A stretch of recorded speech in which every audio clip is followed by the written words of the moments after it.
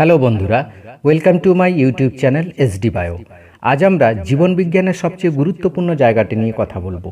শুধু কথা বলবো না, তার একটা সহজ সরল সমাধানও দেব। তোমরা যারা এবারে অর্থাৎ বর্তমানে 2021-এ মাধ্যমিক দেবে, তাদের জন্য খুবই জরুরি এই ভিডিও। তাই ভিডিওটি শেষ পর্যন্ত দেখো আর চ্যানেলটি সাবস্ক্রাইব করে নাও। জীবন বিজ্ঞানে 5 নম্বরের প্রশ্ন অবশ্যই করতে হয়, আমরা জানি। সেটা হচ্ছে চিত্র অঙ্কন। আমি তোমাদের মাত্র 3টি ছবি প্র্যাকটিস করতে বলবো, আর এই 3টি ছবি করলেই 100% কমন পাবে। চিত্র অঙ্কন অর্থাৎ ছবি আঁকা আমাদের মধ্যে অনেকের কাছে একটা প্যানিক। এই প্যানিক দূর করার সহজ সরল উপায় বলবো। ছবিতে 5-এর মধ্যে 5 অনায়াসে পাওয়া যাবে।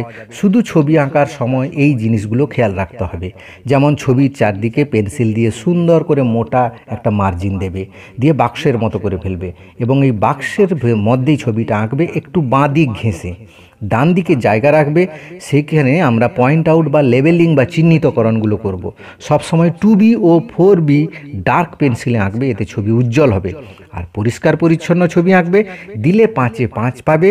এবং যারা থিওরিতে ভালো করতে পারো, তারা ছবিতেও 5-এ 5 যদি পেয়ে যাও, 100% নাম্বার পেয়ে যাওয়ার কিন্তু সম্ভাবনা থেকে যাচ্ছে। এইভাবে যে মার্জিন দিয়েছি দেখো, সুন্দর মার্জিন দেওয়া আছে, এবং ডান দিকে লেবেলিংগুলো সব করা আছে।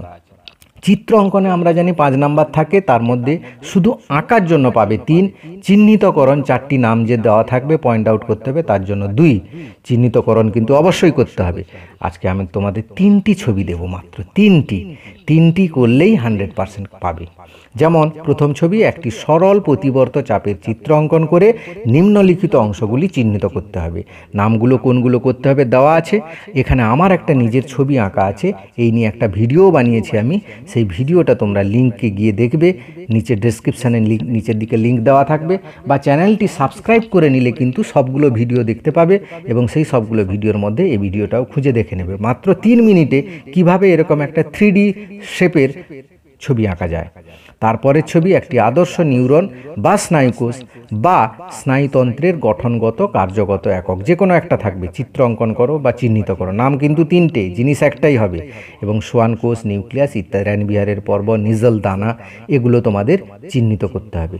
স্নায়ুকোষেরও আমি একটা ভিডিও দিয়েছি, স্নায়ুকোষ কীভাবে 3.5 মিনিটের মধ্যে আঁকা যায় খুব সুন্দরভাবে, তার লিঙ্ক ডেসক্রিপশানের নিচে দেওয়া আছে, সেটা দেখতে পারো। চ্যানেলটি আবার সাবস্ক্রাইব করে সেটাও ভিডিওগুলো খুঁজে দেখতে হবে। লিঙ্ক কিন্তু নিচে দেওয়া থাকবে, সেটা কিন্তু দেখে নেবে কিভাবে সুন্দরভাবে সহজ সরলভাবে ছবি আঁকা যায়। একটি আদর্শ ইউক্যারিওটিক ক্রোমোজোমের চিত্র অঙ্কন করো ও নিম্নলিখিত অংশগুলি চিহ্নিত করো। এটাও কিন্তু এবারে ইম্পর্টেন্ট আছে, এবং তার নামগুলোও দেওয়া আছে, সেগুলো প্র্যাকটিস করবে। এখানে নর মানে গৌণ খাঁচ 1 বা নিউক্লিওলাস অর্গানাইজার রিজিয়ন, এটা কিন্তু দেখবে। তো এই আমাদের এই চ্যানেলে কিন্তু চোখ রাখতে হবে তোমাদের, দিলে কিন্তু এই সবগুলো জিনিস তোমরা বারবার পেয়ে যাবে, এবং তোমাদের কাছে সাবজেক্টটা সহজ সরল হয়ে উঠবে।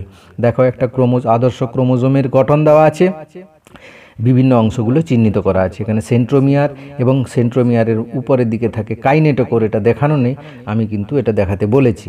আরেকটা ছবি দেখে যাবে, এটা অতটা ইম্পর্টেন্ট নয়, তবু দেখে যাবে, অ্যানাফেজ দশা ও সাইটোকাইনোসিস দশা। এখানে উদ্ভিদ কোষের অ্যানাফেজ দশা দেখানো হয়েছে, আর প্রাণী কোষের সাইটোকাইনোসিস দেখানো হয়েছে, যেখানের মধ্যে সেন্ট্রোজোম থাকে বলে এটা প্রাণী কোষ। এটাও একটু প্র্যাকটিস করবে। এই লকডাউনকে কিন্তু তোমাদের কাজে তুলতে হবে, কাজে লাগাতে হবে। আর যদি ঠিকভাবে কাজে লাগাতে পারো, সহজেই 5-এ 5 নাম্বার তুলে নেবে। এই সময় কিন্তু নষ্ট করার নয়। তাই এই ভিডিওটি সবাইকে শেয়ার করে জানিয়ে দাও। নলেজ যত শেয়ার করবে, সেও তোমাকে শেয়ার করে অনেক নলেজ দিতে পারবে।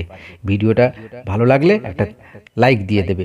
এরপরে আমরা আসবো মাধ্যমিক সাজেশন 2021 নিয়ে। Thank you for watching.